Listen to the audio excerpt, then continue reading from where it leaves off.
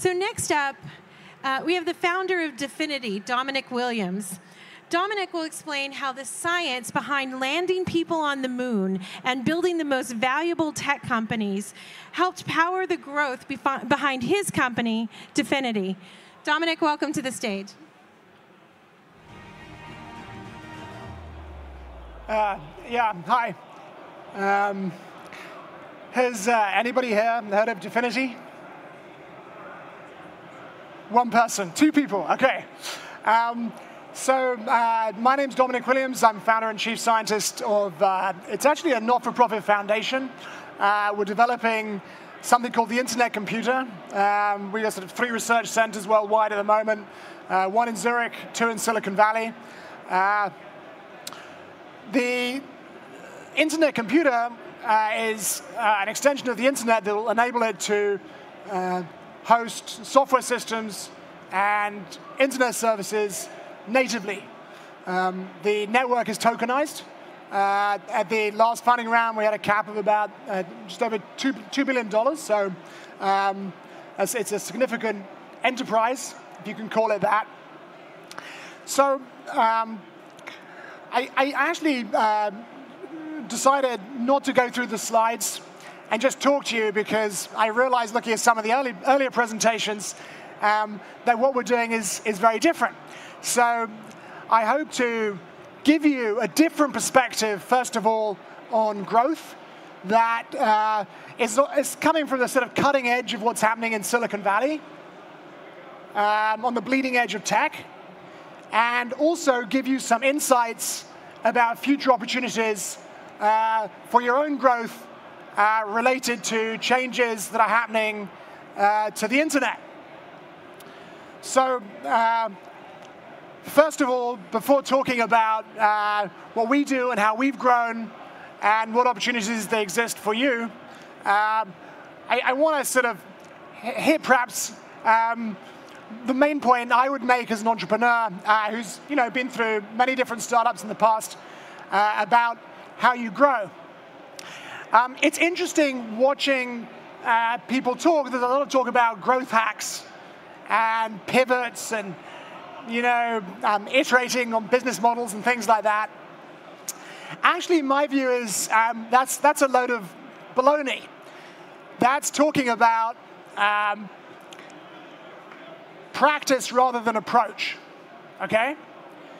And it's a kind of mythology in a way that, for example, Stripe's a great example. Stripe grew to the size it is today purely through growth hacking, for example. My view is that growth is really achieved primarily by getting timing right and building a business on the cusp of a wave. Like as an entrepreneur, it's far, far easier to surf a wave than it is to paddle out. So what I'd ask you to do, first of all, is when you listen to these growth talks, is look at the timing of the companies that grew, when were they founded, and try and correlate them with industry trends. And I think in most cases you'll see that timing was very, very important to each of these organizations' successes. And the point being that as entrepreneurs, you delude yourself if you think that all it is to your path to growth is practice, right? Your path to growth is first of all positioning yourself on the cusp of a wave and then employing practice to surf the wave. Like that's the #1 thing you can do. Get your timing right and build it in an area that's expanding rapidly. Because if you don't, no matter how good you are at practice, you're not going to go anywhere. And I think that's one of the secrets of kind of Silicon Valley that perhaps isn't that well understood. The companies that really explode and do brilliantly are always established on the cusp of a wave. And if you get too close to the practice, you get too obsessed about refining your business model and pivots and growth hacks and virality and this and that, you'll miss the biggest thing of all, which is that even if your practice is pretty bad, even if you're not that good at what you're doing, if you build on the cusp of a wave and surf it, you can do amazingly well.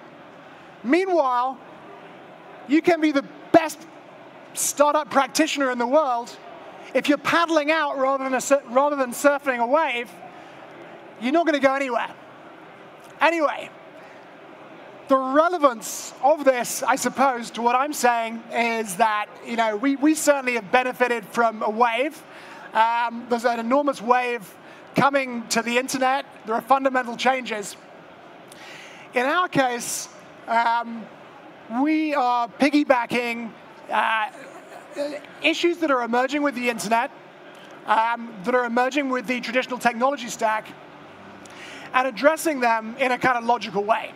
So, first of all, we were able to, apply the Silicon Valley playbook because we did surf a wave.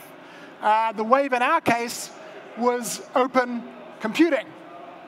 So, we're a tokenized platform, and in between 2017 and 2018, we raised an awful lot of money.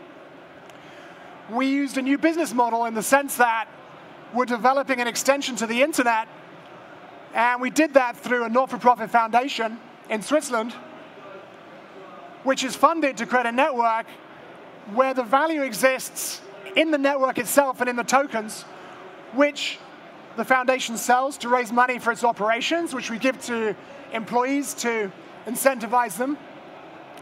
And that has allowed us in the space probably of 2 years to build one of the best technology teams in Silicon Valley. We are hiring the world's best researchers and engineers, straight out of Google, Facebook, IBM, Microsoft, and expanding worldwide. So by being on the cusp of a wave, we've been able to raise very significant funding, well over $100 million. We've been able to build one of the best teams in technology today.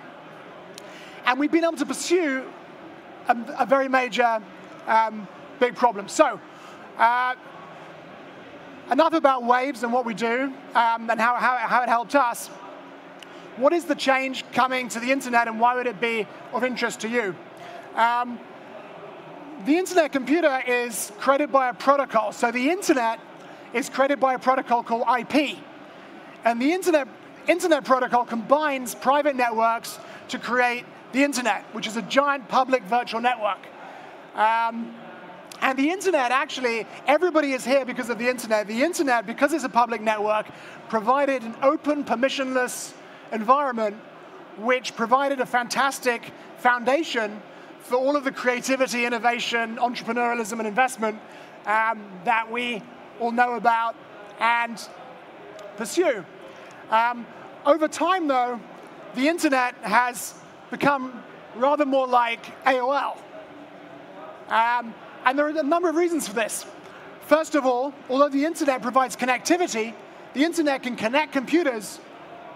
Whenever you create a system or a service, you have to run it on typically a cloud service today, which means that your software system or internet service runs from a handful of enormous rooms called hyperscale data centers run by an even smaller handful of big tech companies. So that's not very open. And on top of the internet, you now have these big tech plays, monopolistic big tech plays, which have corralled a lot of the user data and functionality and relationships. And when you build on top, you're subject to something called platform risk. I mean, Zing is an example, right? Zing is the social games company built on top of Facebook.